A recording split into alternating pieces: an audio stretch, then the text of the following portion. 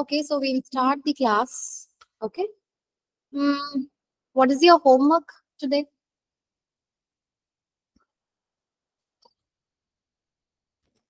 Vicar of the Wakefield. Okay. Shall I ask questions?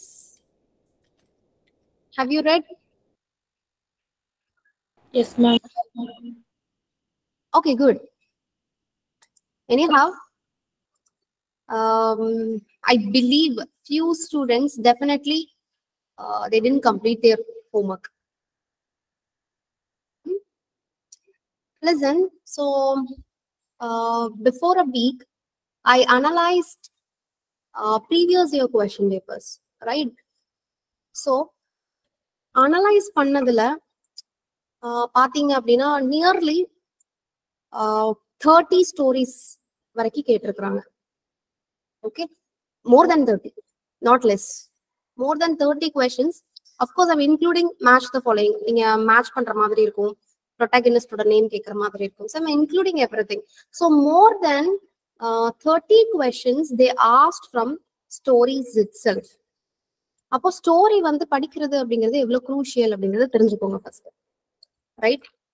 சில சமயம் உங்களுக்கு எப்படி கொஸ்டின்ஸ் இருக்கும், ரொம்ப மேலோட்டமா கேட்பான், right? Who is the author of Oliver Twist? ரொம்ப simple question, we can answer Charles Dickens. Sometimes they'll ask like that, where you can find the character Fagins. அதுவும் ஆலிவர் ட்விஸ்ட்ல வரக்கூடிய ஒரு கேரக்டர் தான். And sometimes they'll ask question like that, ending lines, opening lines. A heroine who slams the door and went away. Exact lines கொடுத்து இது எந்த play அப்படின்னு கேட்பாங்க. Okay, so எந்த ஒர்க் கொடுத்தாலுமே அதுக்கு opening line, ending line, characters, publication year, கொஞ்சம் பேசிக்ஸா இதையாவது பார்த்துக்க முயற்சி பண்ணுங்க. Okay, so in today's class we're going to discuss one important author and also a story, Vicar of Wakefield. சில ஸ்டோரிஸ் வந்து நான் கிளாஸ்ல டீல் பண்ணியிருந்தேன், உங்களுக்கு வந்து அது அடுத்த செஷன்ஸ்லாம் நடத்துவாங்க. Okay, so don't worry. Screen share ஆகுது தானே? Yes, ma'am. Yeah, okay. Okay, so see, the Vicar of Wakefield, we know the author is Oliver Goldsmith, right, who was an Anglo-Irish writer. ஒரு writer பாக்குறீங்க அப்படின்னா எந்த country writer you should know. Okay, ரிப்பீட்டடா கேட்ட question பாருங்க, wicker of Wakefield, what is the subtitle? நிறைய தடவை கேட்டிருக்காங்க. Okay, I guess 2 to 3 times they asked this question.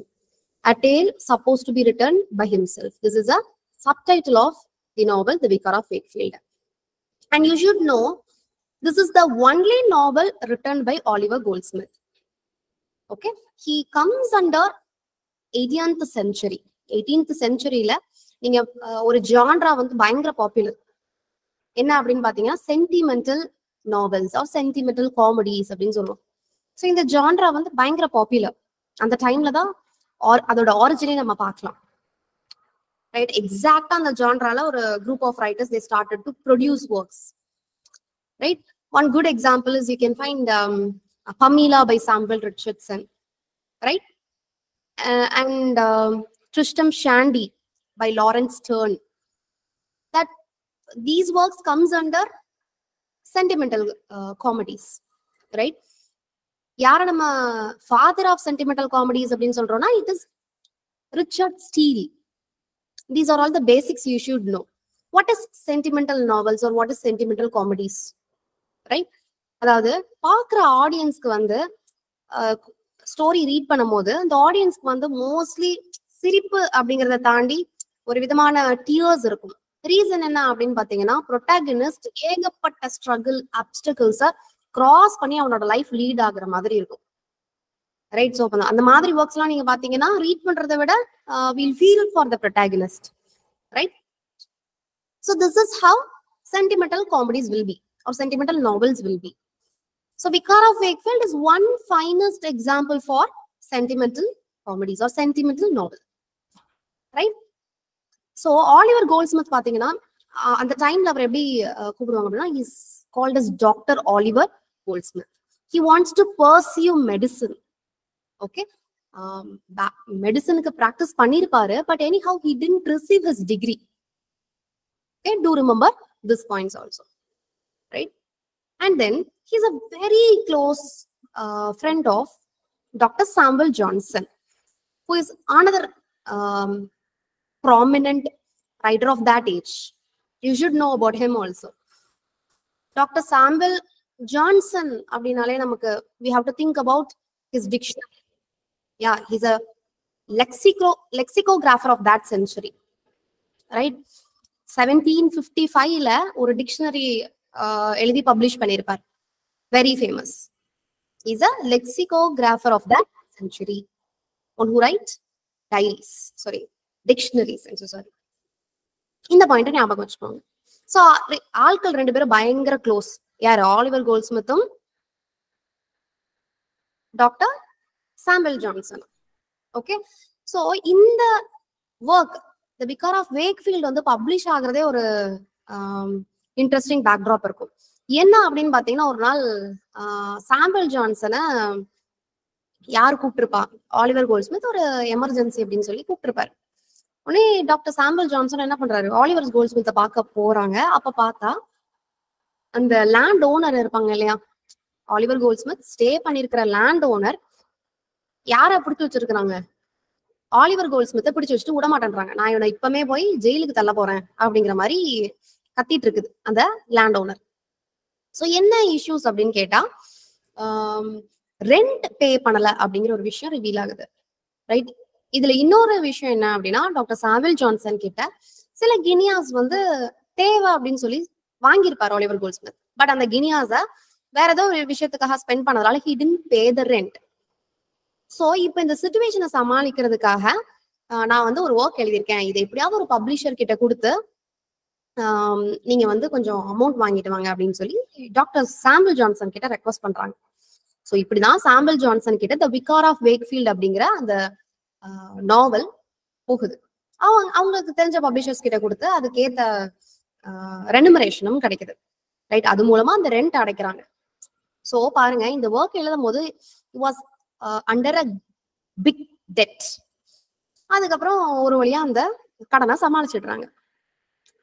But இந்த ஒர்க் பப்ளிஷ் ஆனதுக்கு அப்புறம் ஆலிவர் கோல்ட்ஸ்மித் பயங்கர பாப்புலர் ஆகுறாரு, ரைட்? எல்லா இடத்துலயும் ரீட் பண்ண ஆரம்பிக்கிறாங்க, right? All over Britain.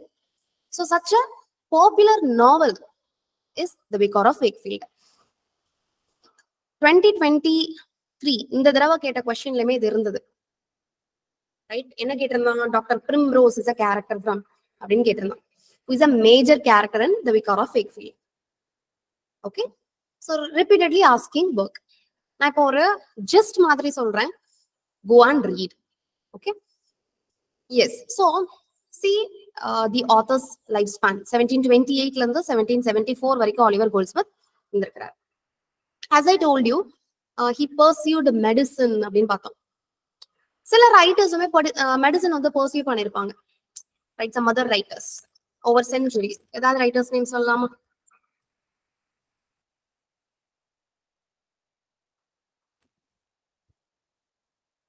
Am I in the line? John Keats.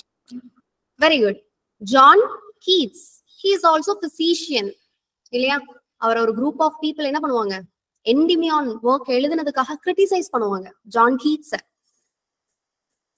Right? அப்ப என்ன பண்ணுவாங்க? கோ பேக் டு பில்ஸ் அப்படிங்கிற மாதிரி என்ன பண்ணிருப்பாங்க? கமெண்ட் பண்ணிருப்பாங்க. உனக்கு எதுக்கு இந்த பொய்ட்ரி எழுதுற வேலை? உனக்கு தகுந்த வேலை என்னதுதான்? மாத்திரை கொடுக்கறது தான். So go back to bills அப்படிங்கிற மாதிரி கமெண்ட் பண்ணிருப்பாங்க. ஸோ என்டிமியானுக்காக கிரிட்டிசைசேஷன் யார் வாங்கியிருக்கிறா? John Keats was also a physician, right? இந்த மாதிரி கொஞ்சம் கம்பேர் பண்ணி கூட படிச்சுக்கலாம். So this work, The Vicar of Wakefield, was published in 1766, right? And இந்த ஒர்க்கை எழுதி பப்ளிஷ் பண்ணதுக்கு ஹெல்ப் பண்ண டாக்டர் சாமுவல் ஜான்சனுக்காக இந்த ஒர்க்கை டெடிகேட் பண்றாரு Oliver Goldsmith. Okay, this novel is dedicated to Dr. Samuel Johnson. As I told you, The Vicar of Wakefield is the only novel by Oliver Goldsmith. Similarly, The Picture of the Dorian Gray is the only novel written by, complete the statement. Oscar Wilde. Yeah, good. Oscar Wilde. I repeat the title. The Picture of a Dorian Gray. And the story interesting இருக்கும். அதை compare பண்ண வேண்டாம். We'll see that in some other class.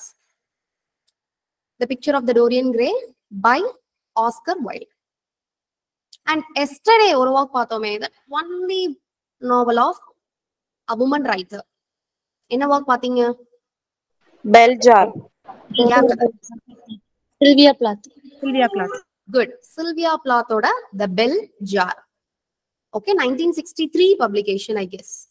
Okay, she wrote under a pseudonym Victoria Lucas. அந்த workக்கு மட்டும் தான் அந்த pseudonym use பண்ணிருப்பாங்க. Okay, Sylvia Plathமே நீங்க ரீட் பண்ணணும். அவங்களோட poetry எல்லாமே நீங்க வந்து டைட்டிலாவது தெரிஞ்சு வச்சுக்கணும். Even they can ask from the poem also. poem read பண்ணி நீங்க அனலைஸ் பண்ற மாதிரியான கொஸ்டின்ஸ் இருக்கும். This time they asked, I guess, chronology orderல Sylvia பிளாத்தோடது கேட்டிருந்தாங்க. இல்லைன்னா எந்த ஒர்க் வந்து சில்வியா பிளாத்தோட ஒர்க் அப்படிங்கிற மாதிரி கேட்டிருந்தாங்க. Right? So she is another important author you should read.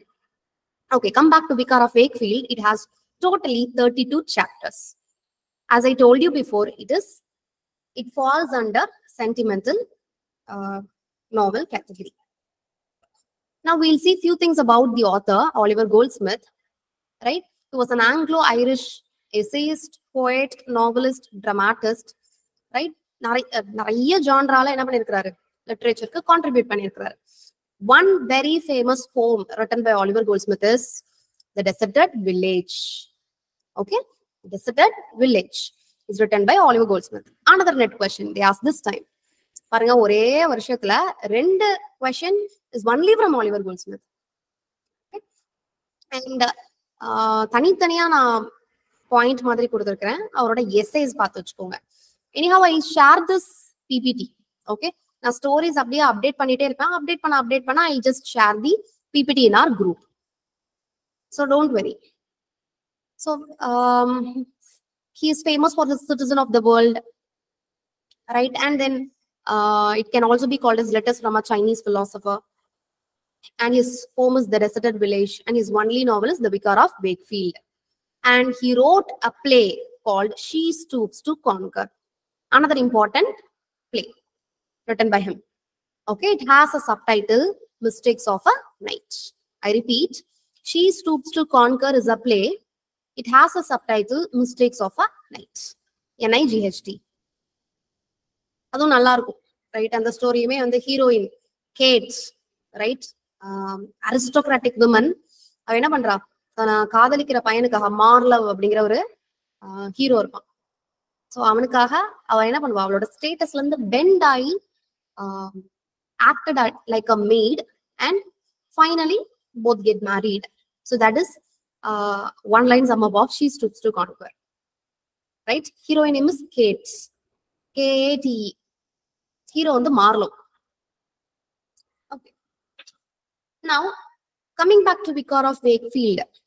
Protagonist name. Idan the darav kettala. Mr. Primrose is a character from. Actually, his full name is Charles Primrose.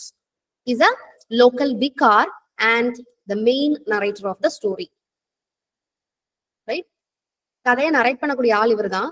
And என்ன சொல்றாங்க அப்படின்னா, mostly இந்த Charles Primrose Oliver கோல்ட்ஸ்மித்தோட அப்பாவை represent பண்ணுது அப்படின்னு சொல்றாங்க.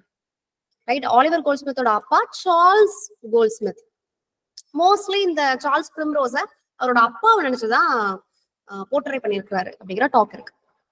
Right? Deborah Primrose, mother of or wife of Charles Primrose. Okay, mother of Olivia and Sofia Primrose. Another female characters in the story, right? ரெண்டு ஆட்களும் முக்கியம், ரெண்டு பேருமே சிஸ்டர்ஸ்.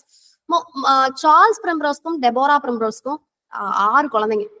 ஓகே, அதுல நம்ம 4 கேரக்டரோட நேம் ஞாபகம் வச்சுக்கணும். First is Olivia, second is Sofia. சோஃபியாவை சொஃபாயானும் pronounce பண்ணலாமா? Okay, so Olivia, Sofia, George and then Moses. Okay, இந்த 4 கேரக்டர் நேம் ஞாபகம் வச்சுக்கோங்க. ஸோ ஜார்ஜ் தான் மூத்த பையன். ஸோ கதையோட பிகினிங்ல ஜார்ஜுக்கு மேரேஜ் பிக்ஸ் பண்ணிருப்பாங்க. யாரோட அப்படின்னா Arabella வில்மோட், who is a wealthy heiress. Okay, பெரிய பணக்கார பொண்ணு. ஸோ இந்த அரபெல்லா வில்மோட்டோட ஜார்ஜுக்கு கல்யாணம் பேசி வச்சிருப்பாங்க. அண்ட் அந்த டைம்ல சார்ல்ஸ் பிரிம்ரோஸ் ஃபேமிலிக்கு ஒரு பெரிய ப்ராப்ளம் காத்துட்டு இருக்கு. என்ன அப்படின்னு பாத்தீங்கன்னா, Primrose Vihar he's a very popular and at the same time wealthy Vihar of that down. Okay, என்ன நடந்துருது அப்படின்னா, ஒரு மர்ச்சன்ட் பேங்க்ரப்ட் பண்ணி இருக்கிற காசெல்லாம் எடுத்துட்டு ஓடி போயிட்டான். யாரோட காசை? சார்ல்ஸ் பிரிம்ரோஸோட காசை. இப்ப சார்ல்ஸ் பிரிம்ரோஸ் கம்ப்ளீட்டா பேங்க்ரப்ட் ஆயிட்டான். பணக்காரனா இருந்தவன் ஏழை ஆயிட்டான். ரைட்?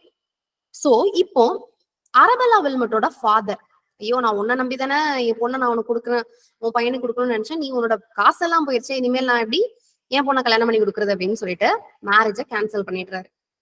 ஸோ ஜார்ஜ் என்ன பண்ணிடுறான், சோகத்துல வேற ஊருக்கு கிளம்பி போயிடுறான். ஸோ ஸ்டோரி இப்படி போயிட்டு இருக்கும் போது சார்ல்ஸ் பிரிம்ரோஸ் இவங்க ஃபேமிலி என்ன பண்றாங்க, அந்த இடத்துல இருந்து இன்னொரு பிளேஸுக்கு மூவ் ஆகுறாங்க. அந்த பிளேஸ்ல ஒரு கேரக்டரை பாக்குறாங்க. யாரு அப்படின்னா, ஸ்கொயர் தார்ன்ஹில், கதையோட ஆன்டகனிஸ்ட் அப்படின்னு சொல்லலாம். And he is a womaniser also.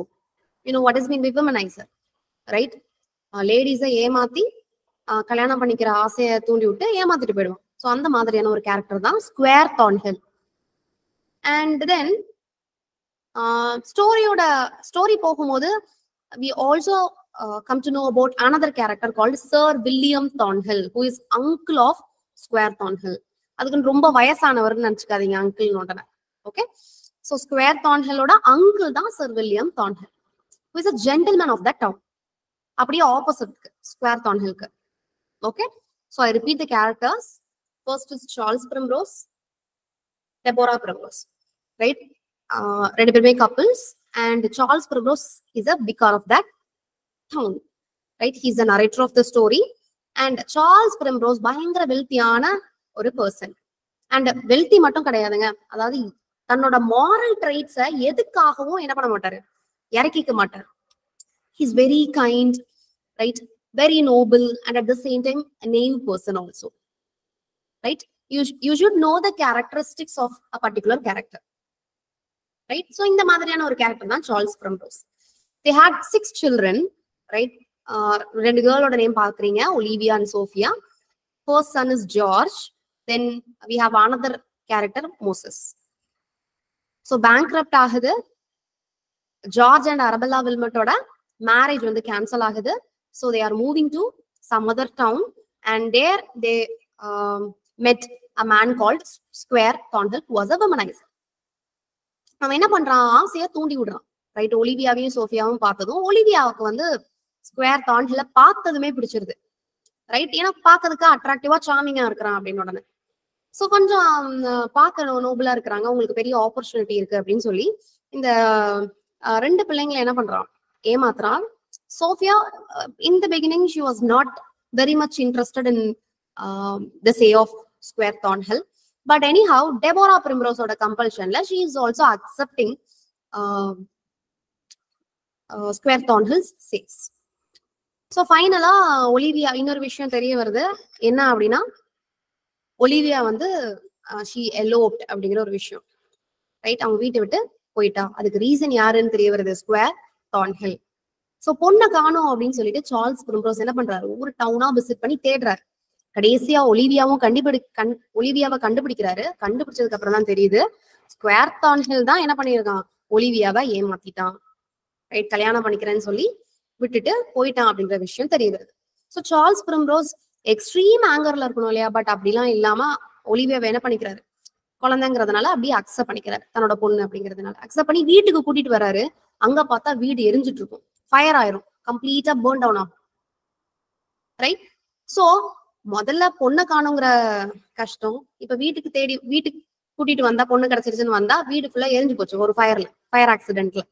So அவங்களோட பிலாங்கிங்ஸ் எல்லாமே மொத்தமா காலி, ஆல்ரெடி பேங்க்ரப்ட் ஆயிடுச்சு, கையில காசு கிடையாது. சோ பாருங்க, இதுதான் நான் என்னன்னு சொன்னேன், சென்டிமெண்டல் காமெடி அப்படின்னு சொன்னேன், ரைட்?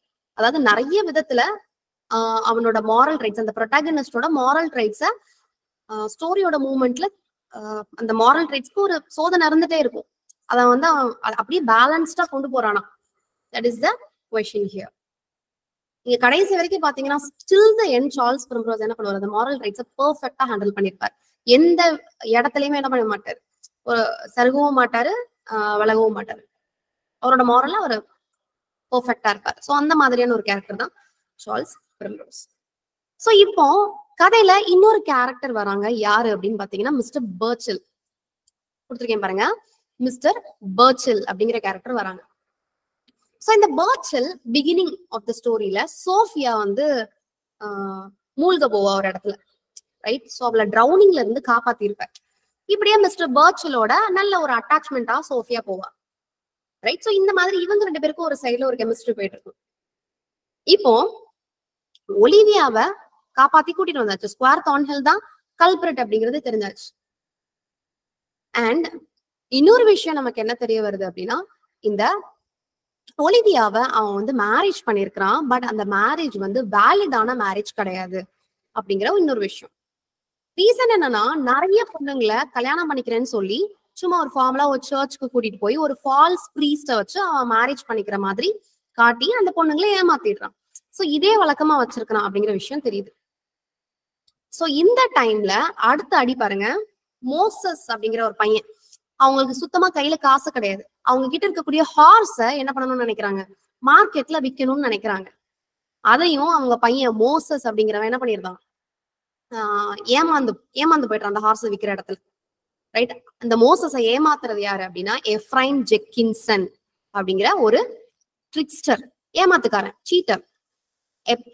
see here எப்ரைம் ஜென்கின்சன் அப்படிங்கிற கேரக்டர். இந்த மைனர் கேரக்டர், பட் கதையில முக்கியமான ஒரு ரோல் அவர் பிளே பண்றாரு, ரைட்? இந்த எப்ரைம் ஜென்கின்சன் already I told you he was a scoundrel, trickster, cheater, இந்த மாதிரி நிறைய சொல்லிட்டே போலாம். ஸோ நான் சொன்னேன் இல்லையா, ஒலிவியாவை மேரேஜ் பண்ணிக்கிற மாதிரி ஸ்கொயர் தார்ன்ஹில் வந்து எல்லா அரேஞ்ச்மெண்ட்டும் பண்ணியிருந்தான். ஒரு ஃபால்ஸ் ப்ரீஸ்ட வச்சு அவங்க கல்யாணம் பண்ணிக்கிறதுக்குலாம் முயற்சி பண்ணியிருந்தான் அப்படின்லாம் பார்த்தோம். சோ அந்த ஃபால்ஸ் ப்ரீஸ்டா எப்பவுமே ஸ்கொயர் தார்ன்ஹில் யார நடிக்க சொல்லுவான் அப்படின்னா இந்த ஜென்கின்சன், இந்த சீட்டர் தான். இவனும் என்ன பண்ணுவான், அவன் கூப்பிடுறப்பெல்லாம் ப்ரீஸ்ட் மாதிரி வேஷம் போட்டு அந்த பிள்ளைங்களுக்கு கல்யாணம் பண்ணி வைக்கிற மாதிரி என்ன பண்ணிடுவான், ஒரு ஆக்டிங்க போட்டுருவான், ரைட்? சோ இப்போ இந்த ஜெக்கின்சனை இந்த மோசஸையும் ஏமாத்திடுறான். சோ பாருங்க, பிரிம்ரோஸோட ஃபேமிலிக்கு 2 விதத்துல இவன் இடைஞ்சலா இருந்திருக்கான். ஒண்ணு ஒலிவியாவோட லைஃப், இன்னொன்னு மோசஸ் கிட்ட ஹார்ஸ ஆட்டைய போட்டு போனது, ரைட்? இப்போ சார்ல்ஸ் பிரிம்ரோஸ் அவருக்கு அடுத்து ஒரு பிரச்சனை இருக்கு. என்ன அப்படின்னு பாத்தீங்கன்னா, ஸ்கொயர் தார்ன்ஹில் இருக்கான் இல்லையா, அவன் என்ன பண்ணிடுறான், அவன்கிட்ட இவர் வந்து கடன் வாங்கினதாகவும் அந்த கடனை திருப்பி தரல அப்படின்னும் சார்ல்ஸ் பிரிம்ரோஸ என்ன பண்ண சொல்லிடுறான், பிரிசன்ல போட சொல்லிடுறான். சோ சார்ல்ஸ் பிரிம்ரோஸ் இப்ப கடைசியா பிரிசனுக்கும் போயிட்டார், ரைட்? தலைவிதியேன்னு இப்ப பிரிசன்லயும் இருக்கிறார். பட் ஹீஸ் அ விக்கார்னா, சோ என்ன பண்றாரு, அங்க இருக்கக்கூடிய அந்த கைதிங்க எல்லாத்தையும், பிரிசனர்ஸ் எல்லாத்தையும் உட்கார வச்சு அவர் வந்து என்ன பண்றாரு, எது நல்லது எது கெட்டது அப்படின்னு சொல்லிட்டு ஒரு பெரிய பெரிய லெக்சர்ஸ் கொடுக்குறாரு. சோ இந்த சார்ல்ஸ் பிரிம்ரோஸ் இவ்வளவு நல்லவரா இருக்கிறாரு அப்படின்னு அதுல இருக்கிற ஒரு பிரிசனர் வந்து அவனை திருந்திக்கிறான். இந்த ரோஜா படத்துல தீவிரவாதி கிட்ட ஹீரோ பேசினதும் தீவிரவாதி திருந்திருவான் பாத்தீங்களா, அதே மாதிரி ஒரு பிரிசனர் திருந்திடுறான், நல்லவனா மாறிடுறான். யாரு அப்படின்னு பாத்தீங்கன்னா இந்த எஃப்ரைம் ஜெக்கின்சன். இவனும் அந்த பிரிசன்ல தான் இருந்திருப்பான், ரைட்? சோ இப்போ அவன் என்ன பண்றான், பிரிம்ரோஸ் கிட்ட எல்லா விஷயத்தையும் கன்ஃபஸ் பண்றான். உங்க ஹார்ஸ் எடுத்துட்டு போனது நான் தான், சீட் பண்ணது நான் தான், உங்க பொண்ணுக்கு இந்த மாதிரி ஒரு ஃபால்ஸ் மேரேஜ் பண்ணி வச்சது நான் தான். ஆனா ஸ்கொயர் தார்ன்ஹில்கே தெரியாத ஒரு விஷயம் எனக்கு தெரியும்.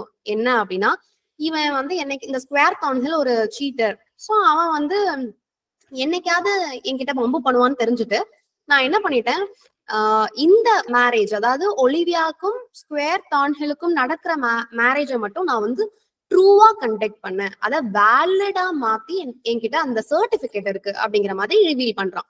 சோ இப்ப பாத்தீங்கன்னா ஒலிவியாக்கும் ஸ்கொயர் தார்ன்ஹிலுக்கும் நடந்த marriage is completely valid.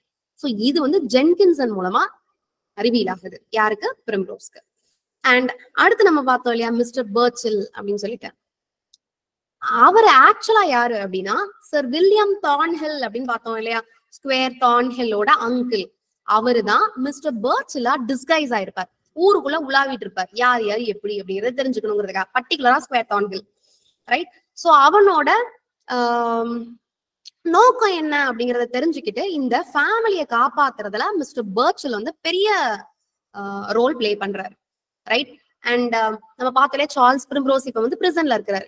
So அதை எக்ஸ்பிளைன் பண்ணி சார்ல்ஸ் பிரிம்ரோஸ பிரிசன்ல இருந்து காப்பாத்துறாரு. சோஃபியாவை ஆல்ரெடி ட்ரௌனிங்ல இருந்து காப்பாத்திருக்கிறாரு. அண்ட் ஃபேமிலியில இருக்கக்கூடிய அதர் இஷ்யூஸ், டெட்ஸ், அது எல்லாத்தையுமே என்ன பண்ணிடுறாரு மிஸ்டர் பர்ச்சில், அதாவது சர் வில்லியம் தார்ன்ஹில் சால்வ் பண்ணி வைக்கிறாரு எல்லா ப்ராப்ளம்ஸையுமே. ஸோ ஸ்டோரியோட எண்டிங்ல 2 மேரேஜ் நடக்குது. ஒரு marriage sir William தார்ன்ஹில்க்கும் and then சோஃபியாக்கும். இவங்க 2 கப்பிள்ஸும் ஒண்ணு சேர்றாங்க.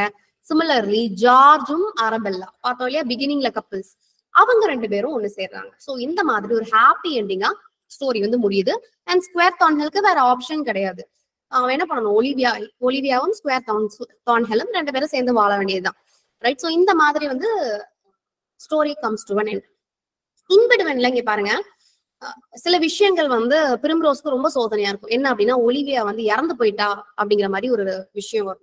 சோஃபியாவை யாரோ கடத்திட்டாங்க அப்படிங்கிற அடுத்த ஒரு இன்ஃபர்மேஷன் வரும், ரைட்? ஜார்ஜ் என்ன பண்ணிட்டான், ஜெயிலுக்கு போயிட்டான். அதுக்கு ரீசன் யாரு அப்படின்னா அந்த ஸ்கொயர் தார்ன்ஹில். ஸோ இந்த மாதிரி வரிசையா அடியா யார் மேல விழும், சார் சார்ல்ஸ் பிரிம்ரோஸ். ஸோ எல்லாத்தையுமே ரொம்ப அழகா டேக்கிள் பண்ணி அவர் என்ன பண்ணிடுவாரு, ஓவர் கம் பண்ணிடுவாரு. அதுக்கு சர் தார்ன்ஹில் வந்து ஹெல்ப்ஃபுல்லா இருப்பார், William தார்ன்ஹில், right? So this is how the story comes to an end. And Primrose பாருங்க, அவருக்கு பிடிச்ச டாபிக் என்ன அப்படின்னா, அவரோட ஃபேவரட் டாபிக் என்ன அப்படிங்கிறத ஸ்டோரியோட போக்ல வந்து ஒரு சொல்லியிருப்பாரு. என்ன அப்படின்னா, his favorite topic is matrimony, right? And then he was a strict monogamist. அது என்ன strict monogamist? அதாவது வாழ்க்கையில ஒரே ஒரு தடவை தான் கல்யாணம் பண்ணணும், ஒரே ஒருத்தங்க தான் அவங்களோட லைஃப் டைம் பார்ட்னரா இருக்கணும். இந்த மறுமணம்னு சொல்லுவாங்க இல்லையா, அதுல யாருக்கு நம்பிக்கை கிடையாது, பிரிம்ரோஸ்க்கு நம்பிக்கை கிடையாது. So he was a strict monogamist and at the same time his favorite topic is to talk about matrimony. So இது ரெண்டையும் ஞாபகம் வச்சுக்கோங்க. So far I believe the story is clear. Questions மட்டும் கேட்க சொல்லலாமா? யாரு கேட்கலாம்? Any volunteers? Yes, ma'am. I will ask. Shanmugapriya, yes, you can.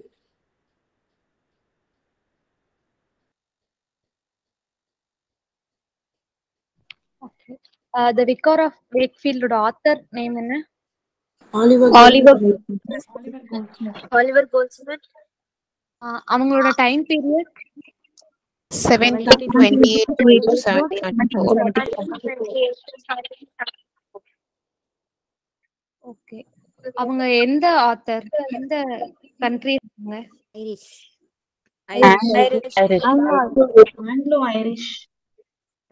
Anglo Irish author. The Vicar of Wakefield, the subtitle